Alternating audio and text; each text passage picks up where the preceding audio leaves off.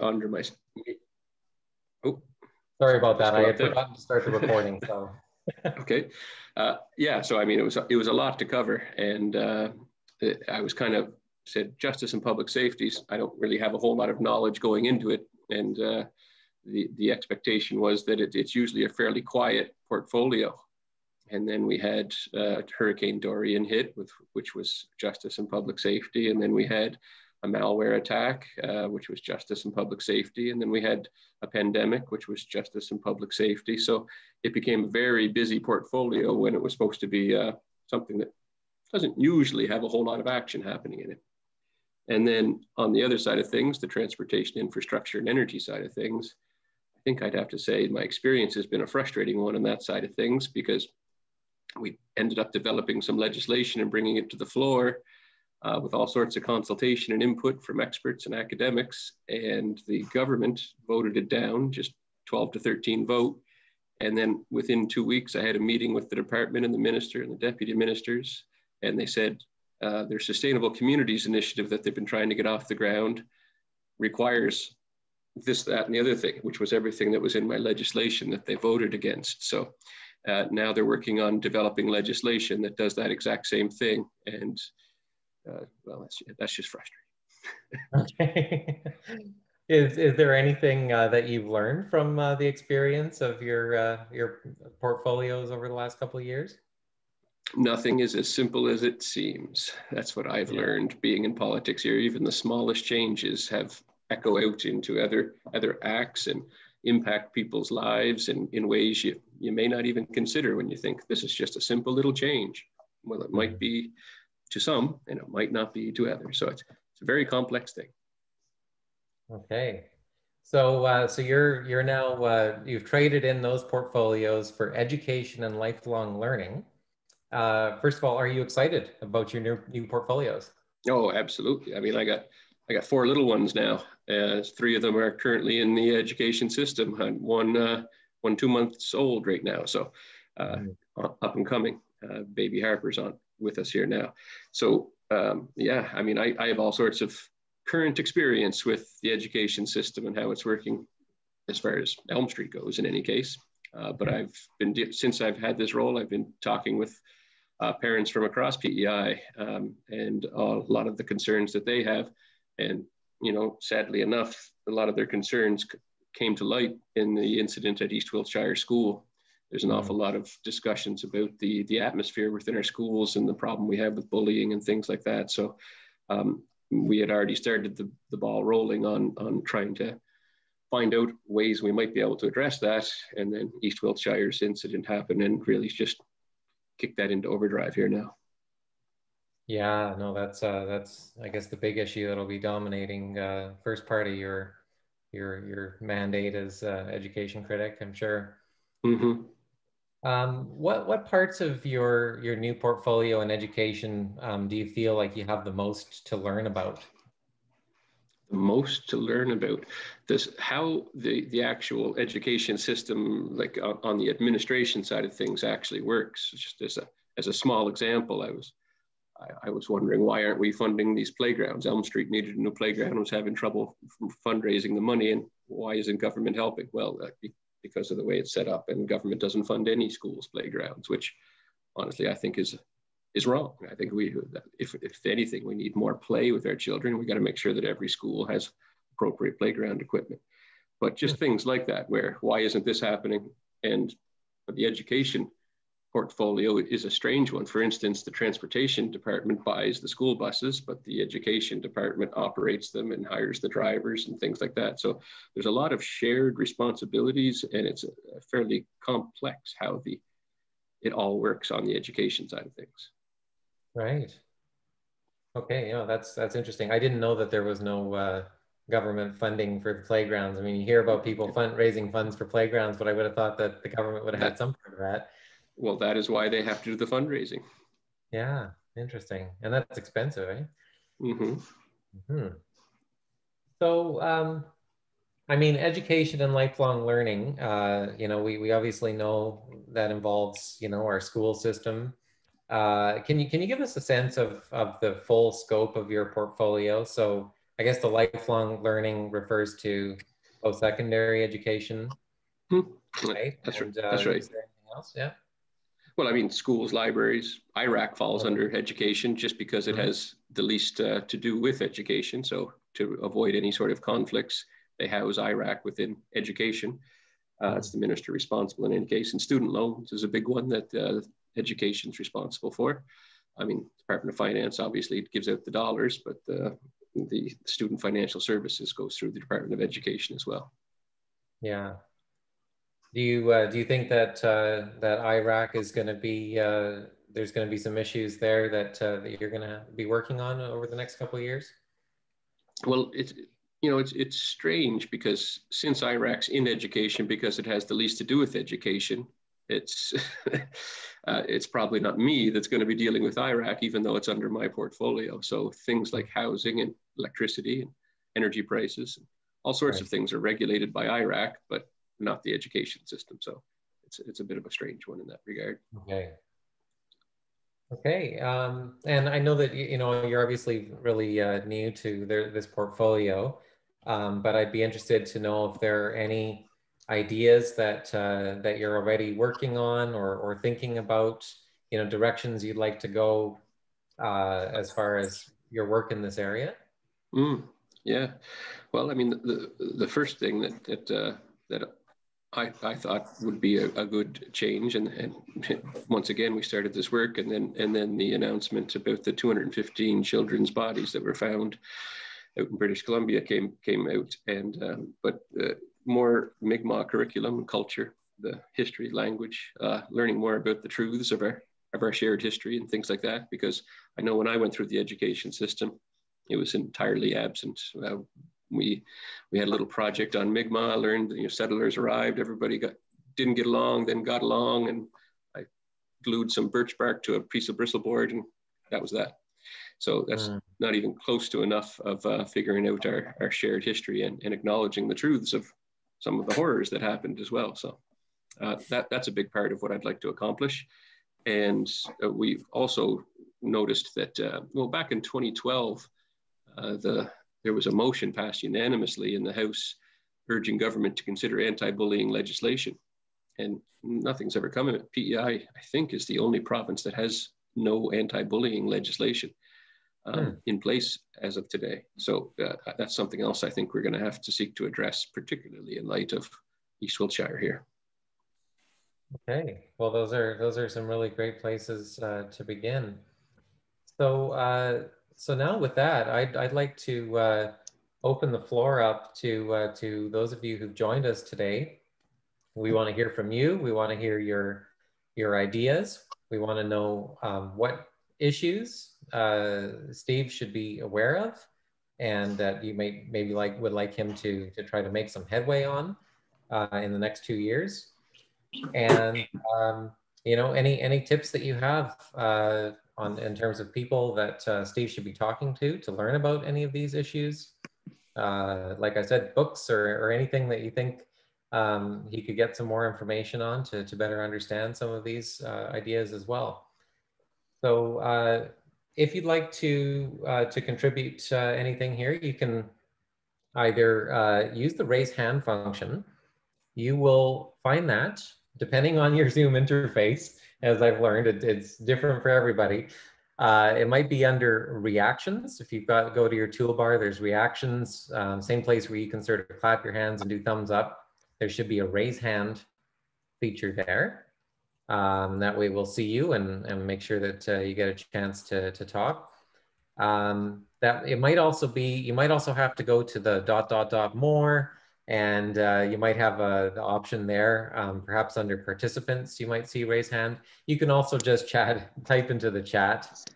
And I'm just going to say hello in the chat so that it's going to light up for everybody and you can see where that's located. And you can always just get our attention and say something in the chat.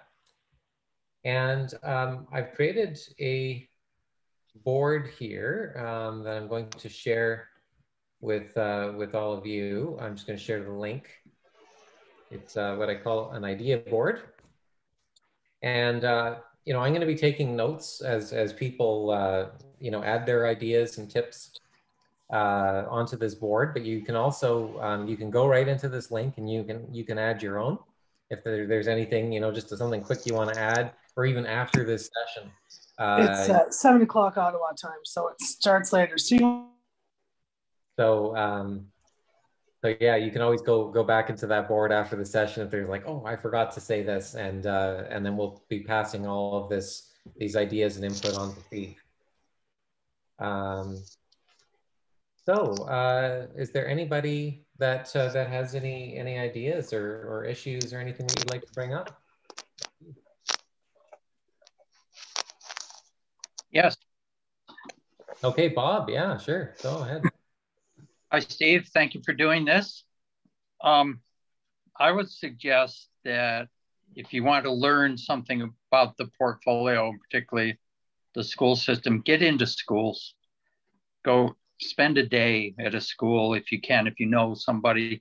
If you don't, I'm sure some of us could grease some wheels for you. And spend a day in different types of schools. Talk to teachers, talk to kids, talk to everybody at the school, talk to parents. Formal structures are great, but the informal structures are even better. As long as I have the floor, I'll do all 453 of my points here. That's my biggest recommendation, that one. Also, it's dangerous to see education as buildings and things and stuff like that. Successive governments get really excited about building new schools and putting on wings and putting on classrooms. They're all important for sure.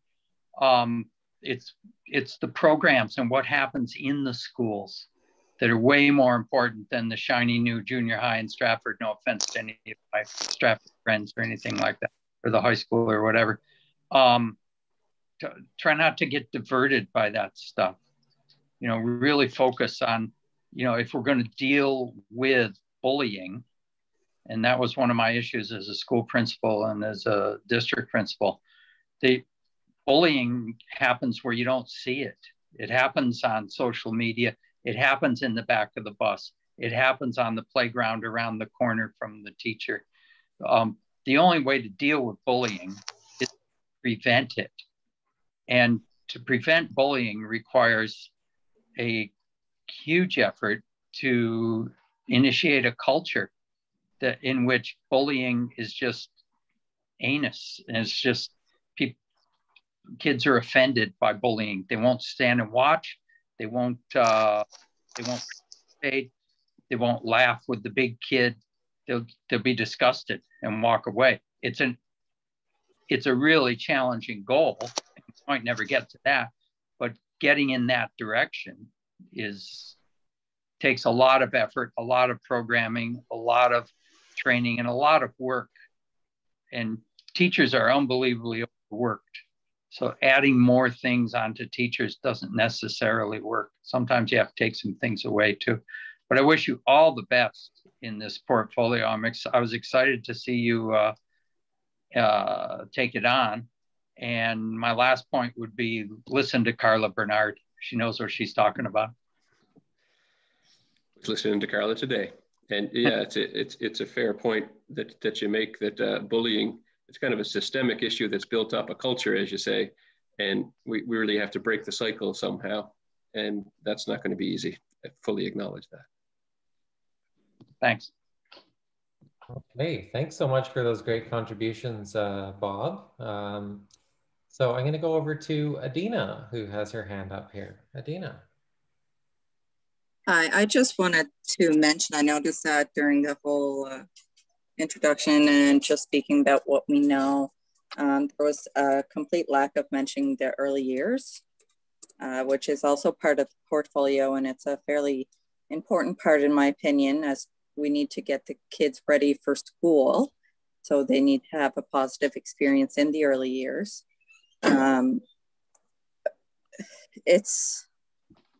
Also, like a few things that I want to mention about the early years, and I think one of the things that's bothered me the most for the longest amount of time is, for example, if I have a child with any type of special needs in my program, I can get funding to support that child, but the adult who is supporting, the educator who is supporting that child does not require any education at all. Essentially, I can take an 18-year-old, put them with an autistic child, even if they've never seen a child, like been around children before, and that's acceptable to the province. That's what they expect.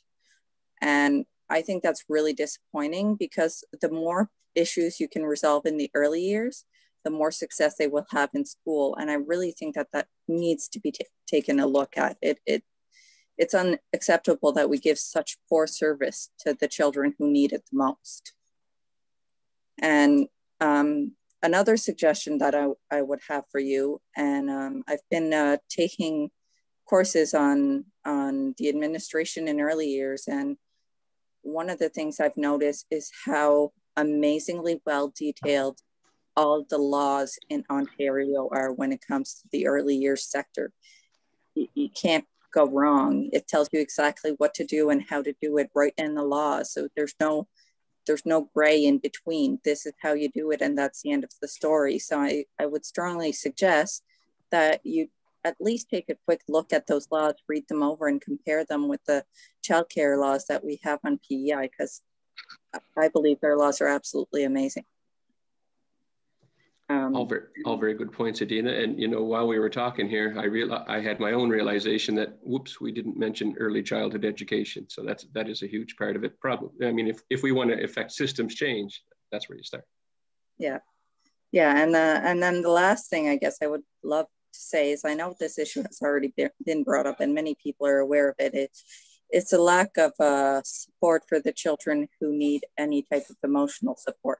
There's a lot of help to get them to succeed in school, but if they're not well off emotionally, like a youth and childcare worker or a counselor in the school, those are very hard to find and very hard to access.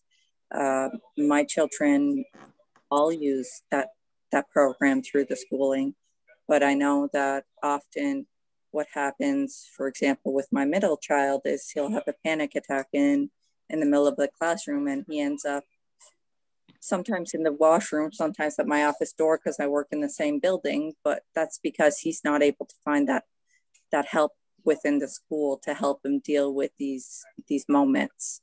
He tries to go see the counselor, but she's overworked. I mean, she works incredible hours. She gets there usually at 7:30 in the morning, and she doesn't leave till usually 4 or 5. And we even had a workshop at the school this Saturday, and she was there on Saturday working on a project she was doing for the children. That's how much hours she puts just in order to be there for those children. And still not enough. Still not enough, unfortunately. It's one person for kindergarten to grade 12. Wow. Yeah. Well, thank you very much, Adina, for bringing those perspectives and experience from your work in early childhood. We've got a lot of people with their hands up, so that's great. Let's go over to Maria next. Thank you, Jordan. Thank you, Steve. This is somewhat related to Adina's question. Is childcare part of your portfolio? Yes. Childcare policy. Yeah. Early childhood education. That's right, because early childhood is closely related to childcare, which I guess it may start before the educational part. Yes. And then I'm interested in hearing your views, because now the federal government has this budget commitment to a national childcare, and then they have to work with the province, right? And how do you see a program that is going to take advantage of this this federal budgetary commitment. I'm very interested in this because my children went to they went through their early childhood education in Quebec, and honestly, I thought I had won the lottery, because if I had ended up coming to Canada in some other province, I could never have survived. This is what saved me, okay? And not only saved me, I think the Quebec childcare program, basically, it's what, I don't know how to say, it's what, it was a key factor of the success of my family, me and my children, making a life in Canada. I just have seen what people go through in other provinces, including ours, to try to balance the need for the mother to work, to make a living, their finances, childcare, and all of that kind of stuff. And I didn't suffer through any of that because I was in Quebec. I just had it easy. So how do you see our childcare situation evolve? Because I imagine that people who end up being lucky enough to find a space in Adina's French early childhood education program, they also think they won the lottery, okay? Because not everybody here has this universal access. How are we moving in that direction? What do you think the province role is going to be, and what are your thoughts about that?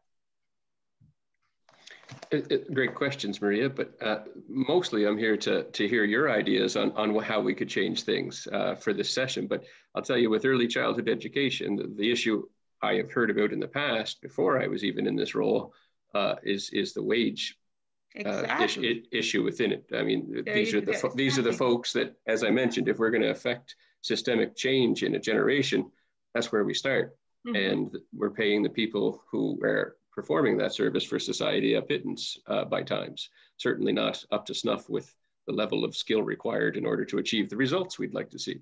So that's about the extent of my knowledge about what needs to be changed in early childhood education at this point. But I would love to hear your thoughts on, you had mentioned the federal budget there, Maria, and I must admit, I haven't followed it closely because it hasn't passed yet. And I'd love to, I just don't have time on maybes. We might be in election with no budget passed. So yeah. But yeah. The Quebec program was simple. It was massive subsidy to parents, and that allowed this and to the system in general, injection of money to the system, and that indirectly deals with the wage issue, because allows the providers to get better pay and better training and better everything. It was so I think that the what is proposed in the federal budget is to provide money to the provinces with a view to do something similar, maybe more evolved and more modern or something, as what the Quebec government did more than 20 years ago. And that, I guess it was not perfect. And some people think that they are, I guess I heard some people very critical of that Quebec program. I can't believe, I don't know what part of it they were exposed to, but for me, this was just fantastic. And I can't believe that it's taking the rest of Canada so many years, like 2 decades more, to get to this point where we're now, where there's some hope. I guess, yeah. And my other interest in education, and this is an idea that I think I shared with some of you in this meeting already. And it's another thing that is influenced by my children being raised in Quebec is curriculum. I find, and that's also a provincial responsibility, like early childhood education curriculum. And I find that, for example, as in the Green Party, one of our core values is active citizenship. And in the school curriculum of Quebec, there is way more emphasis, especially in middle, high school, secondary school, much more emphasis on active citizenship, on how the government works, on how citizens can become engaged, on what they can do, how they can advocate. And it is not surprising to see that sometimes you see Quebec students being more activists. Well, that is taught at school. And when you compare with the curriculum here on PI, I looked at it with Carla once, and it's just so small. I guess the allocation of time and units to this active citizenship aspect, and this is something that it could make a huge difference. We're always talking about how to get youth more engaged in politics. Well, sometimes it helps if the curriculum provides the basis or the tools to do that. Very fair point. Thank you, Maria.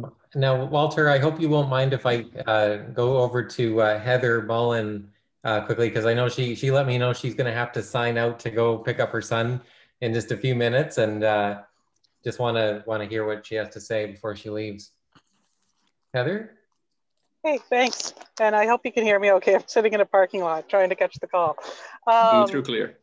Okay, great. So it's great to have these little chats and to get to know you in this way. I'm currently the president of the PEI Home and School Federation. So I would recommend taking a look at the work that the PEI Homeschool Federation has done over the years, and I'm happy to meet with you anytime. But what happens is every year we have parents from across PEI that write resolutions of issues they're seeing within their own school environment that they see as a need on a provincial level. And so every year we move those forward and we work on them. And I can tell you, if you go back through our book of resolutions and what's come forward over the last 5 years, 10 years, there's still lots of items there that haven't been dealt with. We talk about mental health, we talk about the need for more counselors, we talk about playgrounds, like all of these things. You have, like, the support is there, the resolutions are there, and we have a lot of information backing it. So it's a wealth of information. And I believe our new website went live yesterday, so it's all still there. But if you have any questions, happy to meet with you, go through some of that. On the bullying piece, which of course we're all talking about this week, I agree with Bob's comment. I'm struggling with the information because my daughter is LGBTQ and she faces this sort of stuff every day. A lot of students across PEI face this every day in every school. So it's not just an East Wilshire thing, and I do feel badly that school is being singled out because parents were able to speak up in the way that they did. It's important that we all know, but it's important that we know that it's happening everywhere all the time, and there's a lot of kids hurting. And sometimes it's hate and homophobic behavior, or it's racism, or it's bullying. And as I was thinking about it today, even more, and talking with my daughter about it, we're friends with a lady called Barbara Colaroso. And I would highly recommend, if anyone on the call has a minute, to Google Barbara Colarosa and her TED Talk, or her talk on the bully, the bullied, and the bystander. And it's a really fantastic understanding of the bullying circle. And it's an educational element that she's been here before. Again, like Bob said, we need to change the culture. And sometimes you need to change the culture by bringing in some of these theories and talking about them and getting more people on board. I know from my own daughter, she saw Barbara when she was probably 9, I don't know, she was pretty young. And I know that she has taken a role as an active participant there's a whole circle and it defines all your roles when you're in these situations. And it's quite fascinating, and the science behind bullying. And I just think that, we do need to do more. It's not just in our schools, though. We need to do more in our communities. We need to do more in our homes. And so it's all around, but it is an important subject. And COVID has shown us how difficult it is for everyone's mental health and well-being. It's the biggest topic that we're hearing about from parents across PEI. Anyhow, that's all I'm going to say. I'm going to keep listening for a bit before I have to go do my karate pickup. And please reach out anytime to talk further. Absolutely, I will. In fact, I was just meeting with Carla and Michelle Patterson earlier today, speaking about education, and the PEI Home and School a long list of recommendations and action items. They were telling me how well they align with all the things I was saying I'd like to achieve, and Carla and the Green Caucus in general, but we are well aligned in putting the well-being of the children first, that's for certain. And I'd also, I'll comment on what both Bob and yourself mentioned, is not throwing the East Wiltshire under the bus. And I've mentioned the school a couple of times, but it's not that I think we need to deal with the issue at East Wiltshire. I think we need to deal with the systemic issues. The Child and Youth Advocate said it well. This was allowed to happen within a system, and that system is what needs to be adjusted here on Prince Edward Island. So no, it's not a school issue. In fact, I've spoken with a student at Elm Street on that same day, that same Thursday. A child in a black shirt came up to them and said, "Are you gay?" No. Do you think that's okay, kind of thing? And was pressuring him to give him these kinds of answers, and that was at a different school within the system. So this is not East Wiltshire, no. And Peers Alliance is a great support to another group to connect with about their ongoing education and work in the community. So Peers Alliance can help and do a lot there too. Very good, thank you, Heather. I was going to say, I just saw the comment. It's not just, I'd say it starts as early as elementary school. There's a lot of kids transitioning in elementary school, and it goes right through. And the new guidelines are going to be quite interesting if they get approved and go through for the need of additional education. So lots to talk about there. Yes, we'll be in touch, Heather. Okay, thanks so much, Heather. And Walter, well, thanks for letting Heather go ahead there before she had to take off. Would you like to speak? And you're on mute right now, so if you just want to unmute yourself. Oh, you're still on mute, Walter. There you are. Can you hear me? Yes, we can hear you. Okay. First of all, thanks, Jordan, and nice to see and hear you, Steve. From my perspective, I've worked in the system for quite a while. I've been retired now for quite a while as well. I've taught in 3 different provinces and administrated in 3 different provinces at various different levels. And so I have a wealth of experience, but at the end of it, I'm still as many questions as anyone else.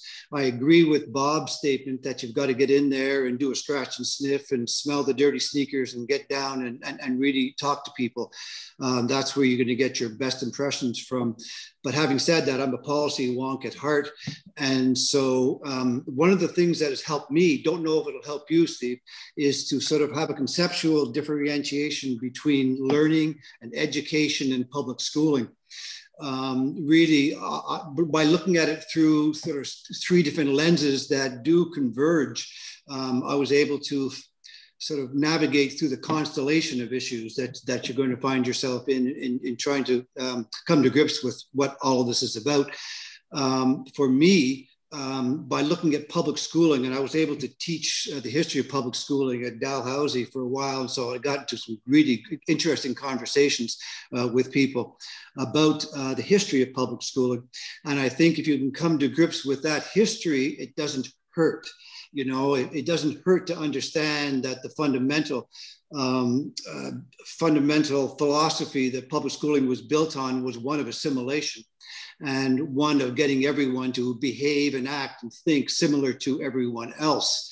And we haven't abandoned that project in 2021. We're still, you know, deeply ingrained with that project. So it's of no surprise to me when you hear about people yearning for more discussion, more curriculum-based discussion on differentiation, that it barely exists. You know, it was never the intent of public schooling to explore these things, but we've done it anyway. Sometimes teachers have done it in spite of curriculum, not because of it. And I think it is important to get to wrap your head around curriculum and to see what the documents say about curriculum, and talk to teachers about the delivery of curriculum. There's a host of problems that reside there. My last job happened to be director of curriculum delivery. And I was able, again, to have deep conversations with both students and administrators and teachers about that. And there are a lot of problems that this venue doesn't given me the chance to talk about. But I do want to pivot on that one thing. If I was going to say a problem in the public schooling system that has to be attended to, it's the accountability. And I don't mean blame and shame accountability. I mean descriptive accountability on the curriculum that is actually being delivered to the students. There is a lot of challenges for even lack of methodologies to really see, okay, we have this curriculum, and in and of itself, there may be problems in that. There may be different content that you want to see in that. That's fine. But we have an existing curriculum, and what we don't know, and there's barely any mechanism to find out, is the degree to which that curriculum is actually being delivered to the students. And it's worthy of a much longer and deeper conversation. But I would say that is something that I would urge you to have more conversations with senior administrators, teachers, and students too. So we sit back as parents. I'm a parent too, grandparent, and we hope that the curriculum is being delivered. We almost presume it's being delivered, but I can tell you as an administrator, as a senior administrator, and as a teacher who often didn't deliver the prescribed curriculum, that it's wild and woolly out there. And so we do need mechanisms to bring clarity to the degree to which the existing curriculum, even with its flaws, is being comprehensively and consistently being delivered. Very fair points, Walter. You know, curriculum delivery is part of what I'd like to focus on, Walter. And the reason it cues up in my head is I'm a tech head. Technology is usually where my mind goes to when I try to think of a solution to a problem. It's usually a technological solution that first pops into my head in any case. And I have a cousin that's a professor of psychology at the University of BC, PhD from Yale and all that stuff. Anyway, she did a study on curriculum delivery and compared curriculum delivered by device with curriculum delivered by teacher. And as you know, curriculum is not teaching. It's just the curriculum aspect of things. So it's not a teacher replacement. It's a curriculum delivery mechanism. In any case, the iPad was every bit as effective at delivering curriculum as the teacher was. So what that made me think, and this is only an exploratory thing, Walter, is if we can use devices to free up the time of teachers so that they can do a better job of ensuring the children are learning, more of a mentorship role, then that's going to be a good thing for our system. And it just occurred to me now while you were speaking that it also creates the accountability because the device will know exactly where kids are within the curriculum. And if curriculum delivery is separate from a teacher, then well, what we have with all these kids being pushed through grade by grade together, regardless of whether they've completed the curriculum or not, it becomes much less of an issue because they can just work at the level they're at with the device they're at instead of a teacher having to deliver to an entire class at once. So a much more distributed system of curriculum delivery. So that's something I'm very interested in. Well, I just want to one more comment then, and I'll try to be quiet. And that is, it would be interesting for you perhaps then to, when you're taking Bob's advice and talking to teachers, asking them what they think curriculum is. Because you're going to get a multitude of answers with respect to that too. And of course, it does differentiate between, you know, pre-K and grade 12, but even what curriculum looks like, you know, and what curriculum it is. It wasn't that long ago when I was talking to high school teachers, for example, and I asked them what curriculum was. They said, well, it's the textbook. You see, and you're going to get other people with a much more comprehensive and a deeper understanding as to what curriculum is. But even that in and of itself, you know, what curriculum looks like and what it's supposed to do, and is an interesting question to engage with teachers and students as well. That last part's very important, Walter. Thing. Yeah, go ahead, Bob. Walter and I have never had this discussion before, hardly at all. But anyway, I think it's really important to think of curriculum as it is. It's a tool, right? But you want to wrap the curriculum around the kid you have, the child, rather than wrap the child around the curriculum.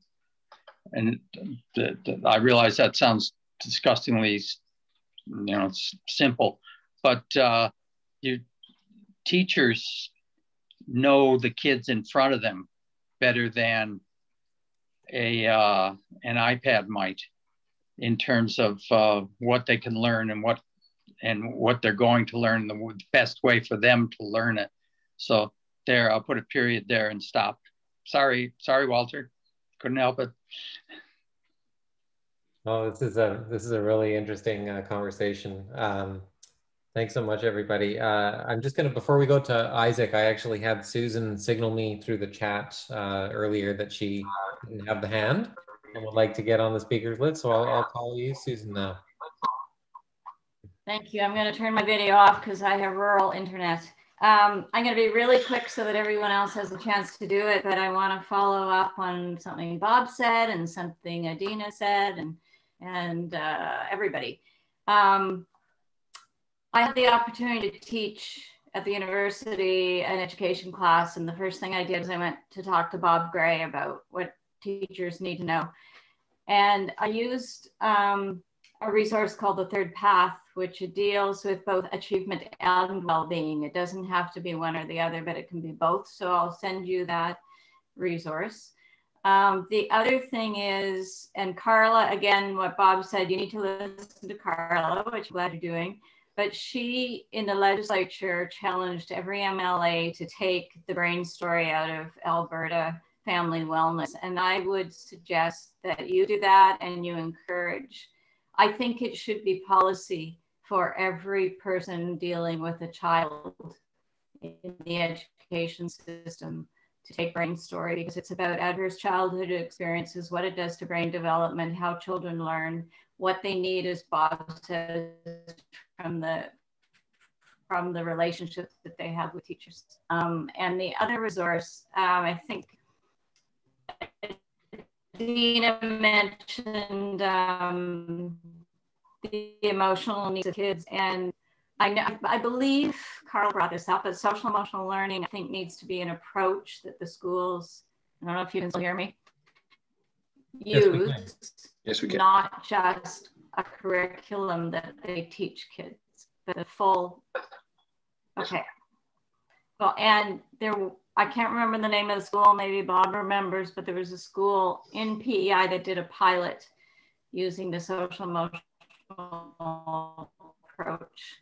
And very successfully. And if you want to prevent things like bullying, if you want to make good civil citizens, you need to look after the whole child. So in the chat, I've put castle.org, and you can look there and see a lot of the social emotional learning approaches.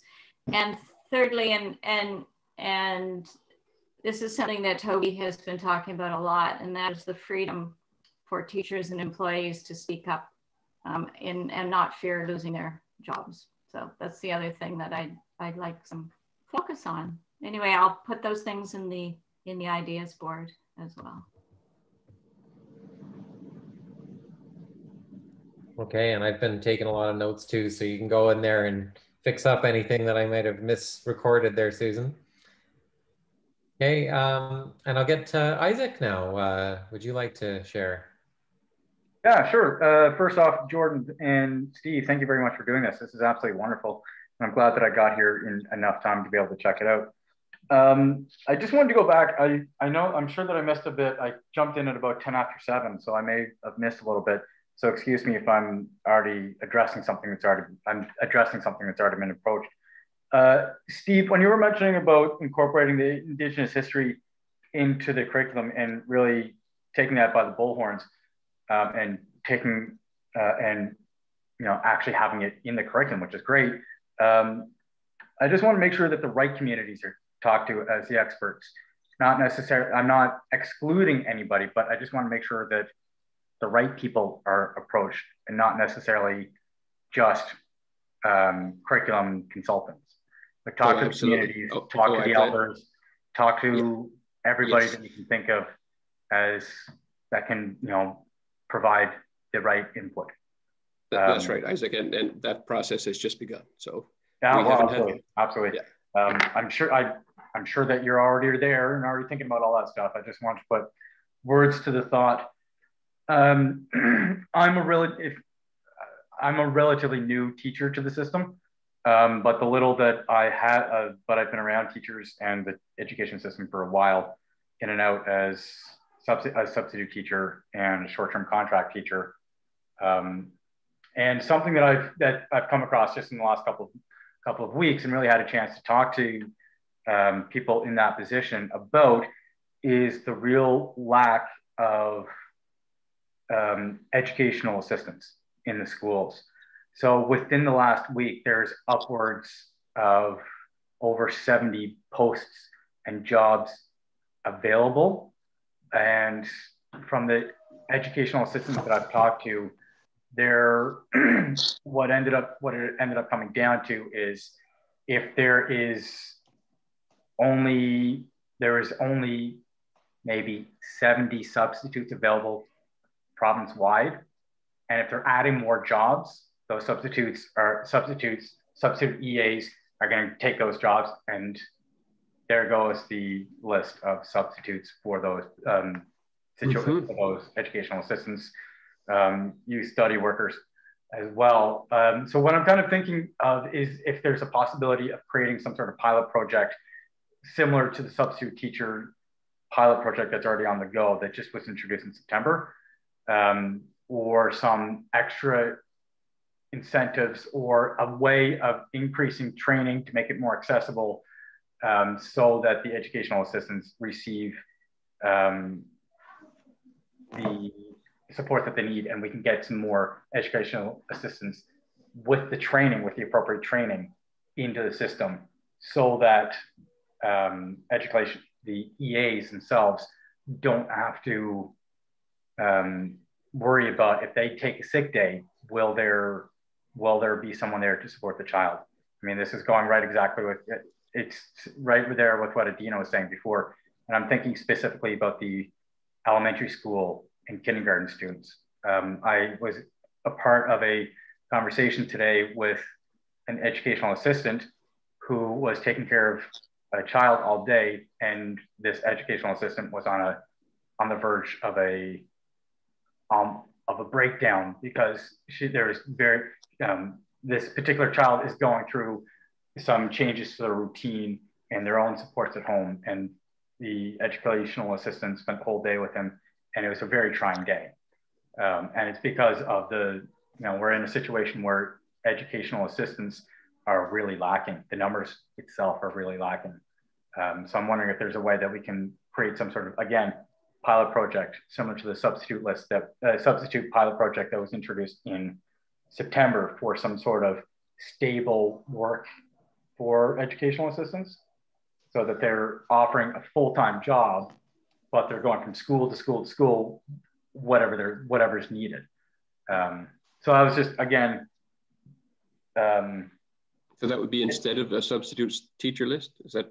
Well, I mean, still in addition to the substitute teacher list, but as opposed to just a substitute teacher list that is where those substitute EAs don't necessarily know they'll have a job tomorrow or somewhere to go and work, have them be hired full time, and then they'll be able to go. So it creates an economic security situation where they know that they have a job and they're able to go and fill posts wherever on the island, as opposed to going to bed not knowing if they're going to have a job somewhere. It might create some incentive for more people to receive the EA training or the increase the pool. Yeah, that's right.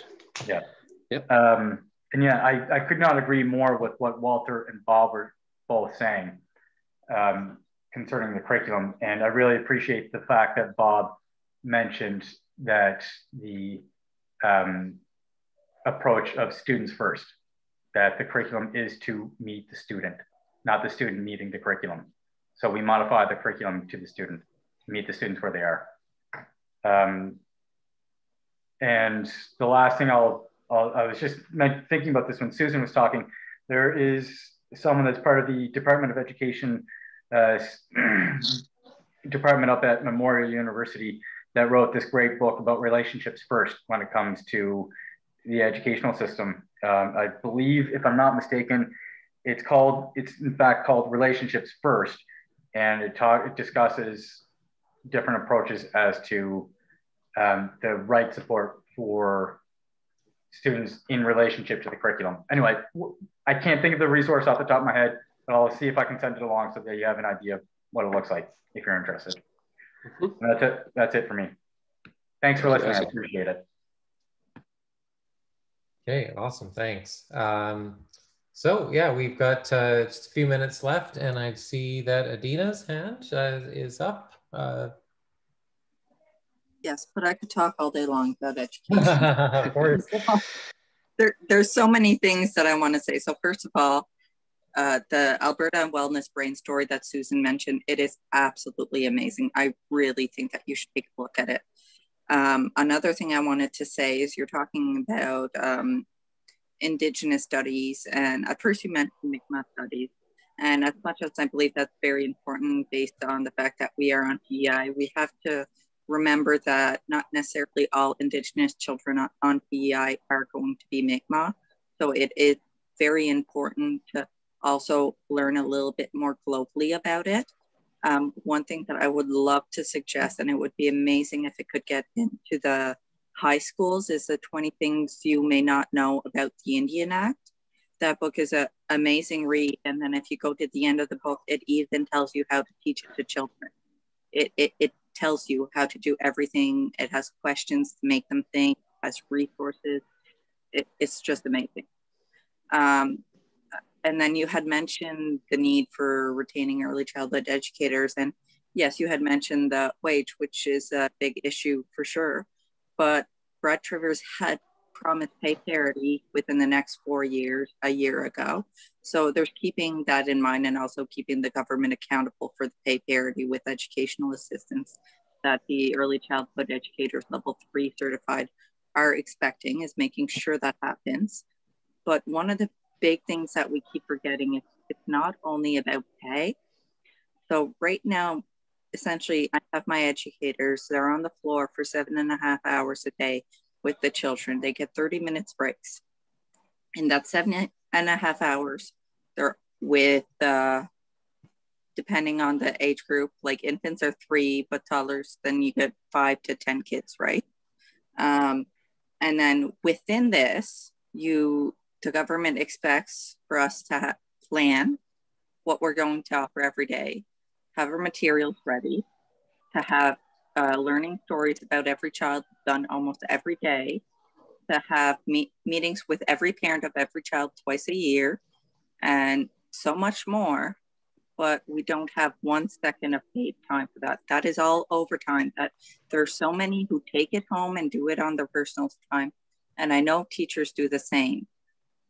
But at a certain point, I think there needs to be recognition that the government requires us to do all these things and gives us 0 time to do it.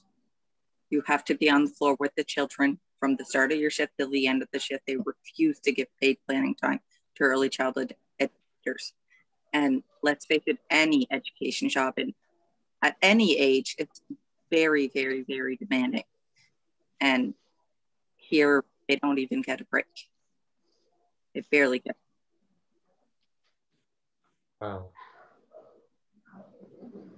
Thank you for sharing that, Adina. Did anybody else have anything? Oh, I see Walter, you've got your hand up again there. Yeah, I don't want to leave this meeting with a negative note, but I'm probably going to anyways. Like Bob and a number of other people have been sitting around here talking, we've met miracle workers in the classrooms. You know, we've met teachers that are just beyond anything that I could hope to ever be in the classroom.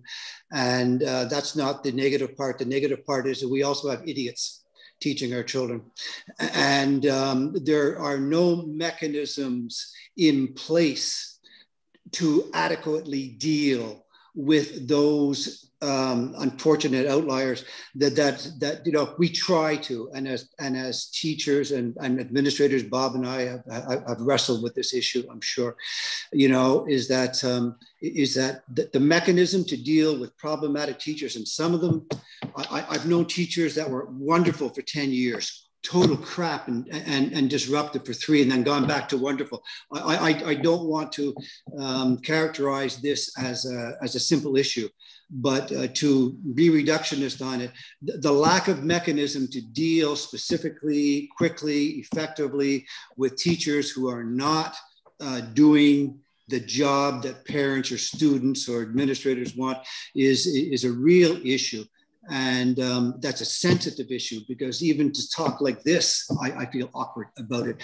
But as long as we keep a blind eye to moments of incompetency, or even whole careers of incompetency, we're going to be doing a lot of our children injustices. So that's a heavy one, Steve. But it is, Walter. But you're not the only person that said it to me. Not the only teacher. But I'm not even sure where to start to tackle that, Walter. I believe, as presented to me by the other person who's had this conversation with me, it may be a union issue. They can't get rid of anybody that's not doing their job well because the union protects them. And I don't know if that's something that I can tackle. It goes. I'm not sure if you hear, but it goes beyond that too. And if you want to sit down and hear my 2 cents worth on it, certainly there are mechanisms in place in other provinces that we could adopt if we wanted to, you know, and there are simple human resource things that we could do as well. Yeah, anyways, it's just an issue I didn't want to be silent on. It's a beast of an issue. Okay. Thank you for bringing that up too. So this has been a really great conversation. We're just past the hour here, and I've got, man, I don't even know how many notes, but I've got a lot of notes up on our board. We didn't even get into post-secondary education in this discussion. There's so much to talk about just in early childhood and school system. Yeah, thank you so much for such a great conversation, everyone. Remember, I'll follow up with everybody with a, you know, with this link to this board and Steve's email address that you can, you know, continue to send him your ideas and resources and things like that. And remember that this is only the second of 8 sessions like this that we're going to be having. So there's lots more good conversations to be had. Next week, or actually, sorry, first of all, on this Thursday, we are going to be joined by Ola Hammerland, and he is taking on the transportation and infrastructure portfolio. So those are some pretty important ones as far as our climate change commitments, obviously. Transportation and then the buildings that government's building are two big areas. And then next week on Thursday, we're going to be joined by Hannah Bell. Hannah has taken on a couple of different portfolios, including environment, energy, and climate change. So they've rejigged that. It used to be environment, water, and climate change, and now it's environment, energy, and climate change. And she's also the finance critic. So there will be lots to talk about there as well. So you can find the details and the links to register on our website. Just click on our events tab there, and you'll find the details of those and other upcoming events. We'll also send those out by email to everybody who registered today. So thanks again. Thank you very much, Steve. We'll let you get back to playing with your kids. Jordan, got to see one hanging off my head just before you guys all joined here. Yeah, I told him keep wearing that kid. It's a good look on you. All right. Good night, guys. Okay, good night, everyone.